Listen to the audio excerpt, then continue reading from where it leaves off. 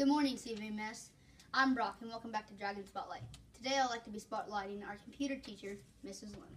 Mrs. Lim, may I ask you some questions? Absolutely. How many years have you been teaching? I have been teaching 13 years. I know. It's about as old as you are. So. It is as old as me. I know. What grades or classes have you taught? I started out as a 5th grade math teacher, and then I moved into 4th grade, and then for the past few years I've been doing middle school computers. Have you always taught in the Cameron School District? I haven't. I actually started out in my hometown of Maysville. I moved back home and taught there for 4 years before coming to Cameron. What made you want to become a teacher?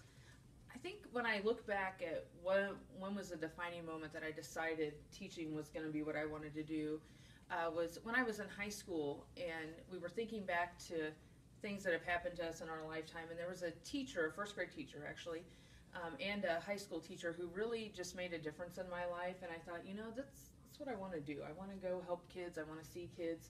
They're funny. Every day can never be the same. She wants to see me. Well, that's true. What are some of your hobbies? Some of my hobbies is I like to watch wrestling, and That was good. I watch Brock wrestle, and I love reading books. I scrapbook. It's kind of a nerdy thing to do, but I do it. So. And last but not least, is there anything else you'd like us to know?